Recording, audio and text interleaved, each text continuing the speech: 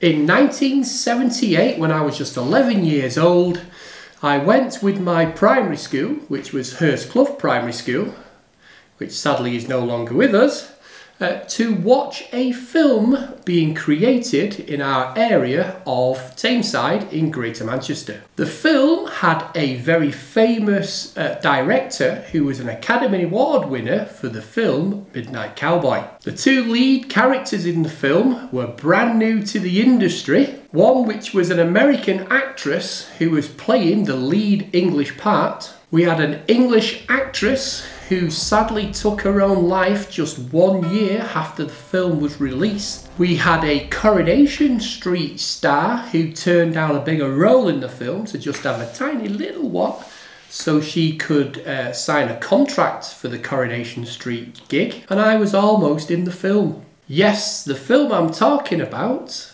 is Yanks. The film stars Richard Gere as Technical Sergeant Matt Dyson, Lisa Eckhorn as G. Morton, Vanessa Redgrave as Helen, William Devane as Captain John, Chick Venera as Sergeant Danny Ruffalo, Wendy Morgan as Molly, and was directed by John Richard Schlesinger of Midnight Cowboy and Marathon Man fame. Now, the film was a massive flop, only making just over 3 million back from a £6 million budget. But that's not what this video is all about, because what we're going to do in this video is we're going to go back and look at the filming locations for this film and see how they've changed from when the film was done in 1978 to present day of 2023. So let's get on with it and let's get to our first filming location, which is just over there, about 5 minutes drive from the training centre. Now here we are at our first filming location for Yanks, and we're right in the centre of Stalybridge.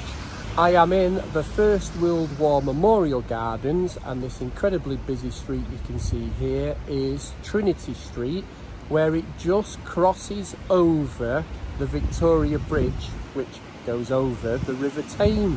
The Victoria Road Bridge, dated 1867, is a Grade 2 listed building. Parapet walls are cast with the words Henry, Bailey, Son and Co. Albion Ironworks, Miles Platting. So I guess they were the ones who actually made it. The bridge was built in the 30th year of Queen Victoria's reign and was named in honour of her. A central post bears a coat of arms of Stalybridge and an ornamental lampstand. On the coat of arms is the date 1991, and that was the date when the bridge was expanded. Now, if I show you this statue here, you might recognise it, because this is the very first scene you see in the film where the trucks come over the bridge.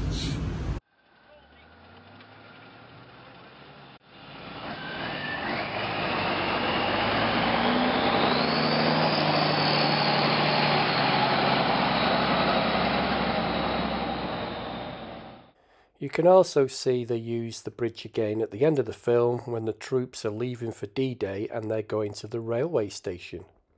So we're right at the very start of the film. It's a lovely part of Stalybridge, even though it is incredibly busy, and these War Memorial Gardens are amazing really. But there's another iconic part of the film over there. So that's where we're going to next on our filming locations.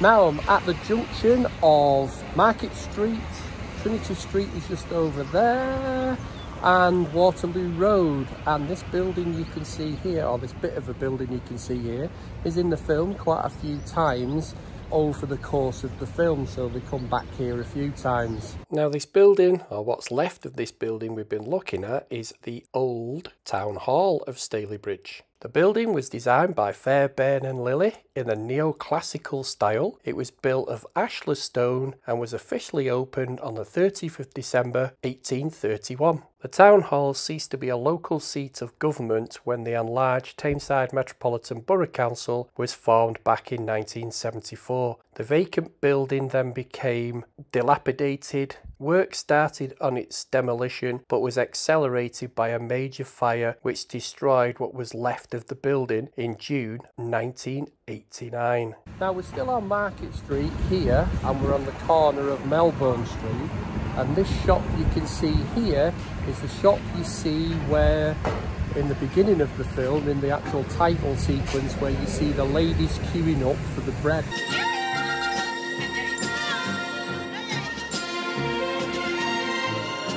Now this scene in the title sequence of the two guys riding the bike and also the soldiers in the back of the truck was also filmed on Market Street. And you see at the end of the film, you see the soldiers marching down Market Street. Now when I came to see it being filmed here, all these shops here had false fronts on them to make them look like a Second World War street. And again, you can see the building down at the bottom, or what's left of the building down at the bottom there, which you can see in the film. Also, when the soldiers are getting ready for D-Day, the lady smoking is just stood over there. But again, you could see the building in the background. Now, the next bit I want to take you to, which is just up there, is not a filming location, but it's quite important for me. Now, I am stood on Castle Street, or the corner of Castle Street and Melbourne Street here. Now, this is a very poignant place for me, because this is where I met Richard Gere. So I walked up this street here, and when I got to this corner here, there was an army truck with some actors in it. And that's where I met Richard Gere and a couple of others of the cast who were in the truck. Now, where I am stood, just on the corner here, is where the camera truck was. And what I remember of it being a big white truck with a huge camera on the front of the truck and on the back of the truck. And what they were doing, the scene they were filming, was going up Market Street, where you see the guys in the back of the truck. Now, I had a chat with them while I was here, and this is where I ended up getting asked, did I want to be in the film, by a member of the crew. I don't know who he was, but I was talking to the actors in the back of the truck. I asked them if they were famous, and they said, no, not yet, whatever that meant. But we do know they went on to become quite famous. I also here asked them if I could hold the guns. Now, they had M1 Garand rifles, and when they gave it to me, I think it was Richard Gere who actually gave me his rifle. It was rubber, and I was so disappointed that the guns they had were fake. But obviously they're not going to give them real guns while they're driving around in the back of trucks. So this is where I met Richard Gere and where I was nearly in the film. And again, these scenes were right at the beginning of the film, and they were filming this in the side street. Now the scene looks like they're actually driving around the countryside, but really they were in a side street with guys either side of the truck shaking it to make it look like it was moving. It's just the magic of Hollywood. Now we've just come out of the town centre, which is just over there, onto the very busy Stalybridge Street running along here. And the house in the background here you might recognise, because again in the title sequence you see two ladies stood outside this house. And also a gentleman who looks out of the window up there. Now this part of the title sequence was actually not filmed in Tameside at all. It was filmed at South Warm Bank, Halifax. I think I found the exact spot on Google Maps. So you can see the pavement goes in and bends around, and you can see the stone wall on the right hand side of the road does exactly the same thing. But what you do notice is the houses are missing, and also when the camera pans around to the left, the church at the top of the hill is also missing. But I think this is the exact spot where it was filmed. Now, the next filming location we're going to go to is just on the edge of town over there, and it's where I was supposed to be in the film. So let's get over there then. Now the next filming location for Yanks is at a golf club, and this is Stamford Golf Club in Stalybridge.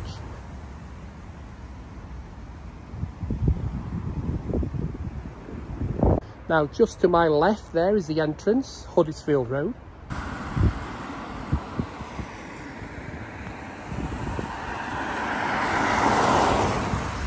This behind me here is the 11th tee. Now, they did quite a few scenes here. They actually built an army camp here.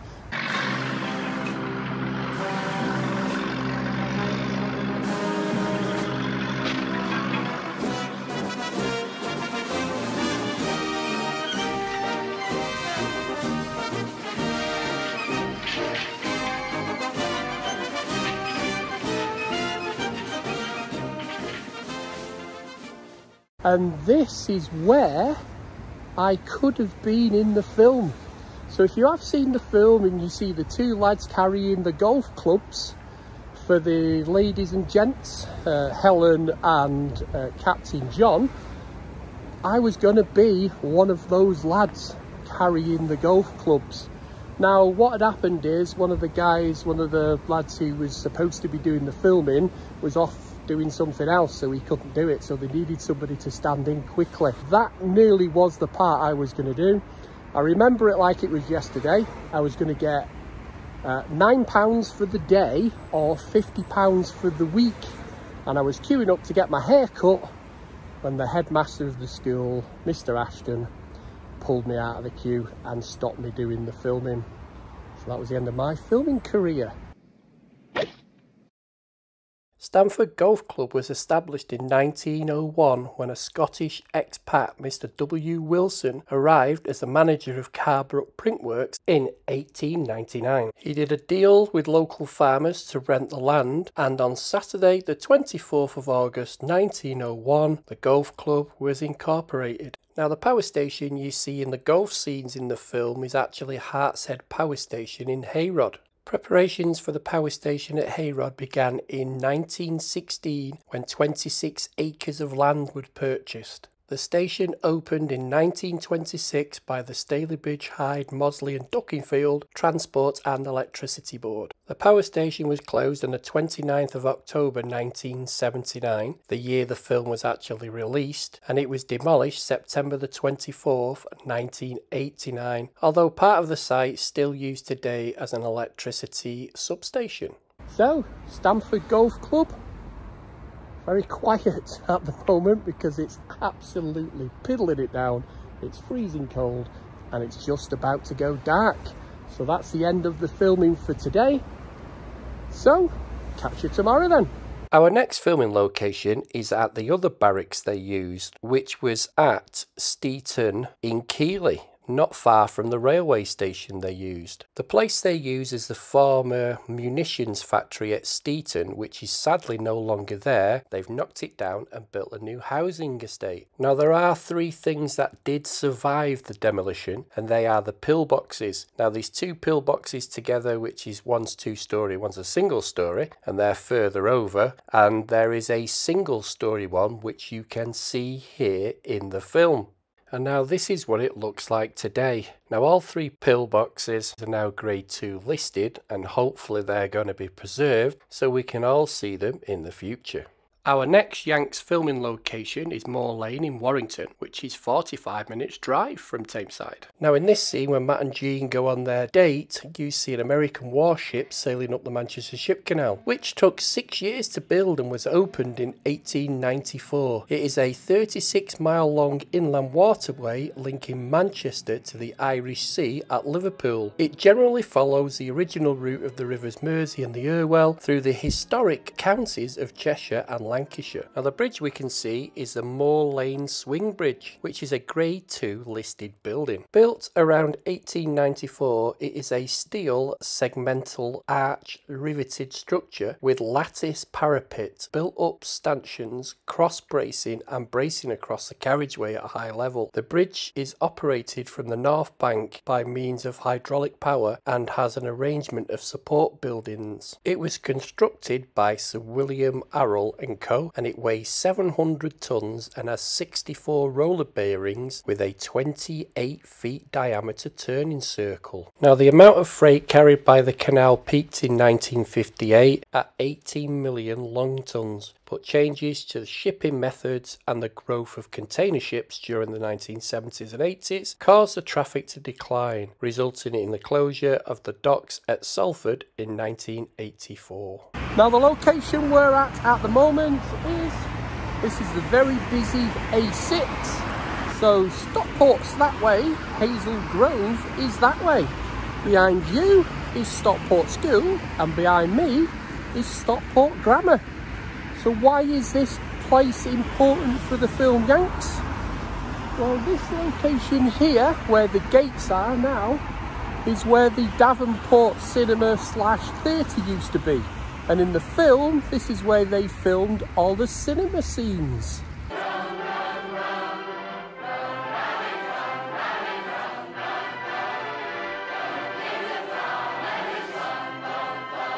A dual-purpose cinema and live theatre opened on the 17th of June 1937 with Edward Everett Horton in The Man with the Mirror. It was designed by Charles Hartley and it has a seating capacity of 1,750 people. It was owned and run by Mrs. Esther Harriet Burns, who in 1964, at the age of 89, sold the Davenport to Tatton Cinemas Gatley Limited, who continued to run it with a mixed film and stage use. Mrs. Burns continued to have interest in the cinema until her death, which was just short of her 100th birthday. In 1972, the former cafe was converted into a luxury cinema, seating just 180 people. During the early 1990s, the entire Tatton circuit was sold to the Apollo Theatres, who maintained the policy of the Davenport until 1997. When the film Yanks was filmed at the cinema, you can see Ronald Curtis playing the Compton Theatre organ in the audience sing-along. Now, the Davenport Theatre / Cinema closed in March 1997 and was demolished in August 1997. So there's nothing for us to see here, only a nice set of gates, and the quick fit's still here. And this is the reason why I found this so easily, because all the pictures of the Davenport Theatre which you've seen are right next to the quick fit on the A6. And the grammar school is just here, and it was sold to the grammar school to make a car park entrance. Anyway, not much more to see here because it's been demolished, so we're going down that way, which is Stockport Town Centre, to the next location. Now, the location we're at now is one of the most used locations in the film. So here is the old Stockport Indoor Market, and here is the church where they filmed the scenes where Jean wrote in the condolence book.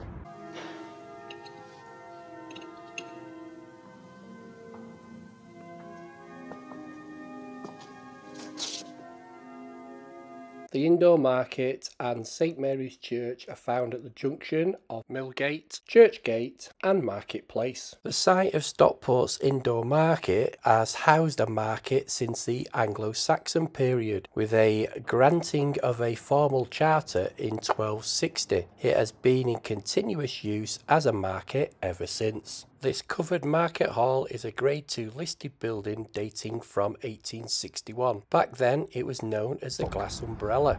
So look at the church first. Now these are the arches that Matt and Jean walked through after Jean has signed the condolence book.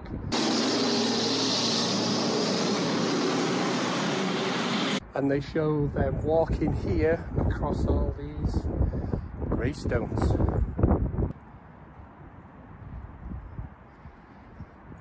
Now, this is where you see Matt and Jean riding their bicycles. So they start from the top there where the church is, they come down here, and then they ride down this hill here.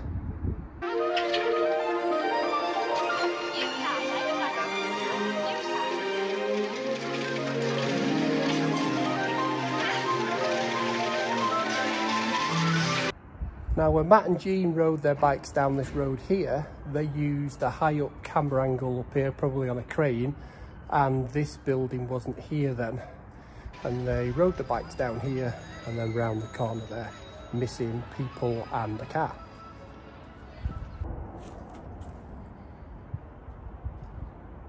Now these buildings weren't here when they filmed Yanks. They were seen in the film as a bombed out house.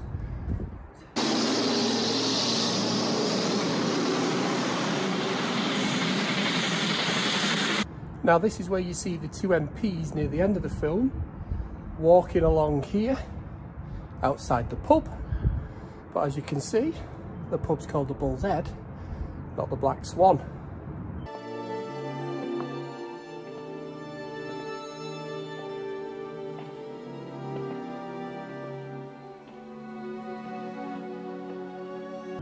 And this was just before the troops were getting ready to leave for D-Day. You also see the captain get into his Jeep up there, and he drives his Jeep down there.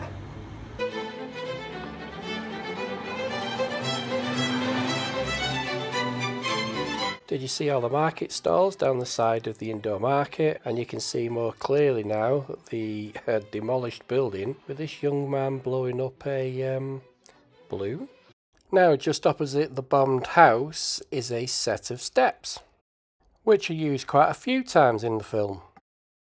And this is the landlord of the Black Swan giving a case of beer to the GIs, which they can take with them to D-Day. Now the final scene I can find in this location is when Jean is going to meet Matt at the cinema again. And she walks down this left hand side of the road where the landlord was giving out the beer in the last scene. And here you can quite clearly see she's walking down the steps. So this is what the steps look like during the filming, and this is what the steps look like today. Now the next filming location for the film Yanks is here, right in the centre of Hyde on Market Street. So this is Market Street, and this is Hyde Town Hall.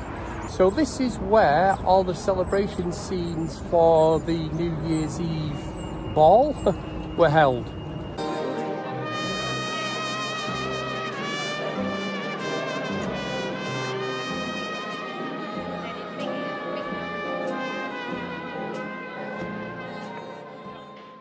The foundation stone of the new Town Hall building was laid by the then Mayor Thomas Ashton on the 30th of June 1883. The Town Hall was designed by James William Beaumont in the neoclassical style, and as you can see it's built in red brick and stone facings. The Town Hall was said to have taken a year to construct at a cost of £10,000. The building was officially opened by the second Mayor of Hyde, Edward Hibbert, on the 27th of June 1885. The Town Hall clock and bells you can see here were generously presented to the people of Hyde by Mr. Joshua Bradley, a then retired spinner. Now if you do live in Hyde and you go to the restaurant stroke pub, the Joshua Bradley, then you're actually going eating and drinking in this then very wealthy man's house. Now let's get back to this New Year's Eve ball.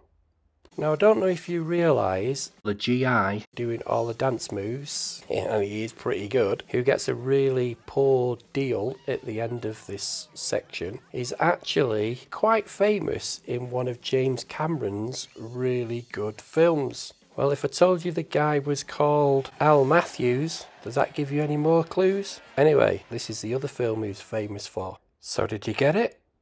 Well, Al Matthews played Gunnery Sergeant Apon in the 1986 James Cameron film Aliens, which is actually one of my all-time favourite films.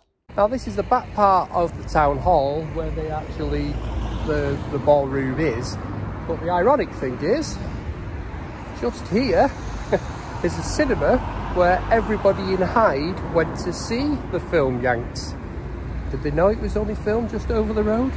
But I couldn't go and watch the film at the cinema here because I was only 11 and it was a certificate 15 because of the sex scenes what are in the film.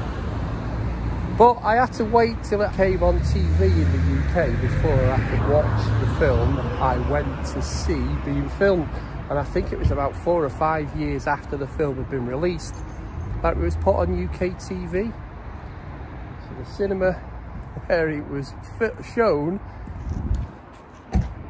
to the place where it was filmed. Now, another part of the film which wasn't filmed in Tameside was when Jean and Matt leave the town hall after the New Year's celebrations to get away from the MPs. Now, it's not Hyde Town Hall they're coming out of, it's the town hall in Chiswick on Heathfield Terrace, which is in London. So they went all the way to London just to film this little bit. And if you look at this picture, you can actually see it's a perfect match for when they come running out of the door. So if you look at the two front doors, you can see they are quite similar, and it makes you wonder why they wanted to go all that way to London just to film them coming out of a front door.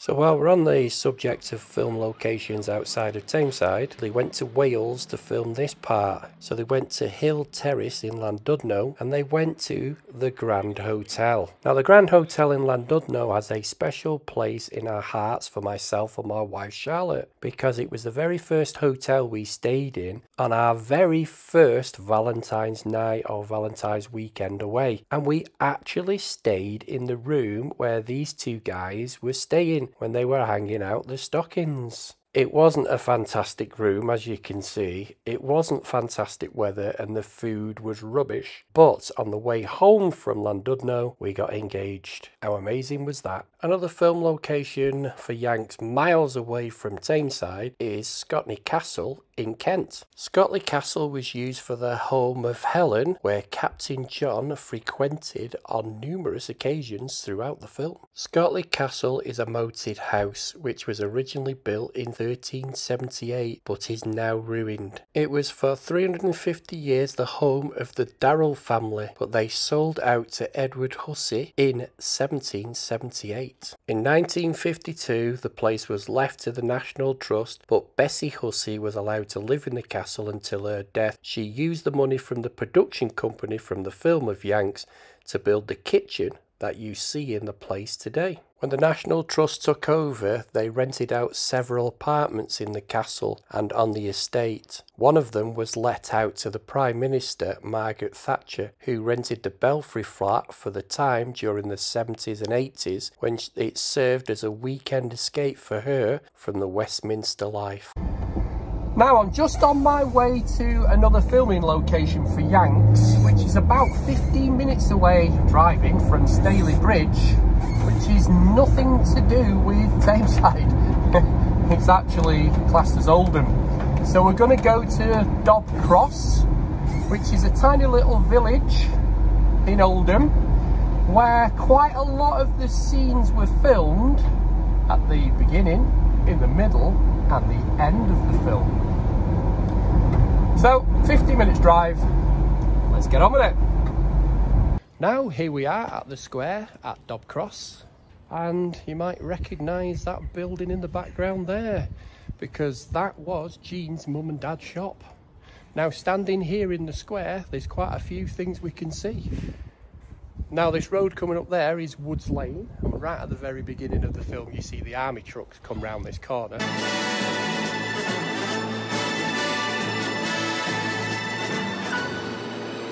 And also this is where Ken comes back from leave from the army. He walks up this street.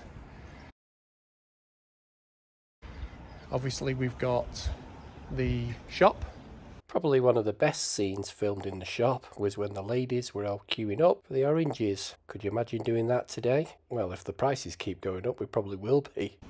And if you look on that corner there, so that's Sugar Lane coming up here.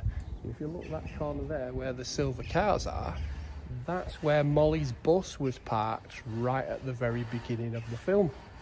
Now this camera angle is looking up Sugar Lane towards the square where I'm stood. So just standing in this one spot, you can see lots of stuff. Also here, this is where Jean's brother stood when his mate came round and told him the Yanks were going and they needed to go and get all the free stuff. And he says, I can't, my mum's dead. So he was stood here, but there was railings here, which have now gone. The monument you see in the square was first erected in 1901 by public subscription as a tribute to Oldham-born doctor Walter Henry Fox Ramsden, Saddleworth's first medical officer of health. An additional panel was added to the monument in memory of his grandson, W.P. Stonehouse, also a local physician, who died in 1998. Can't believe the phone box is still here.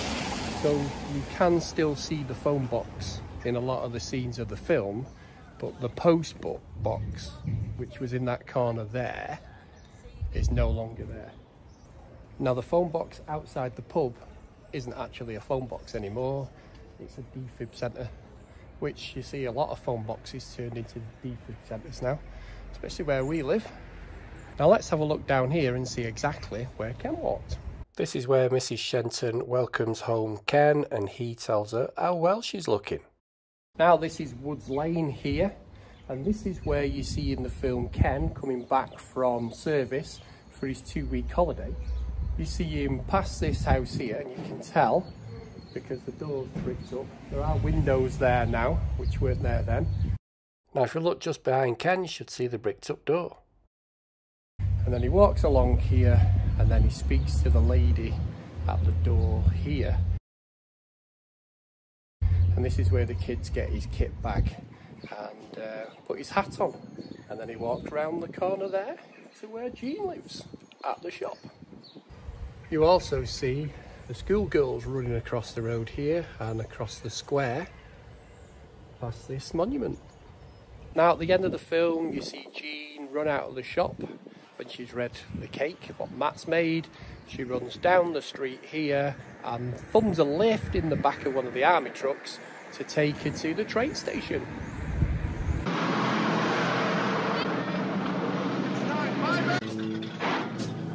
So this is where Molly's bus was parked, right here, and there actually is a bus stop, believe it or not.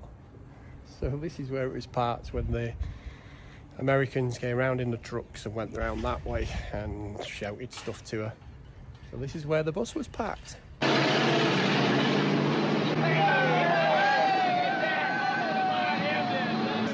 So it's just started to really rain again, so that's the end of us filming here at Dog Cross, at the square, where quite a few of the scenes for Yanks were filmed, at the beginning, in the middle and the end. Now if you're wondering who the Coronation Street star was, what I mentioned right at the very beginning, it is Lynn Perry, who played Ivy Tilsley from 1972 till the character was killed off in 1994. Now the end sequence where you see the troops boarding the trains and saying their farewells and getting ready for D-Day was filmed at Keighley Railway Station on the Keighley and Worth Valley Railway. They made use of authentic World War II locomotives, which are now preserved on the Keighley and Worth Valley Railway. There was about 800 locals used as extras in the film, and the train station was completely painted in the old LNER colours, or the London and North Eastern Railway. There was wartime posters and signs on the walls, there were kit bags on the platform, and filming took place in June and July 1978. Now the actress who sadly died just a year after the film was released on the 26th of November 1980 was Welsh actress Rachel Roberts, who played Mrs. Morton, who was Jean's mother. Now hopefully you've enjoyed this video on the filming locations for Yanks. Hopefully you've got some information off it. Hopefully I haven't made too many mistakes. And if you were in the film, then put down in the comments below and tell me what you actually did in the film and how much did you get paid? Because I was so excited when they said I was going to get £9 for the day. Remember, it was 1978. Anyway, thanks for watching and I'll catch you on the next one. Cheers.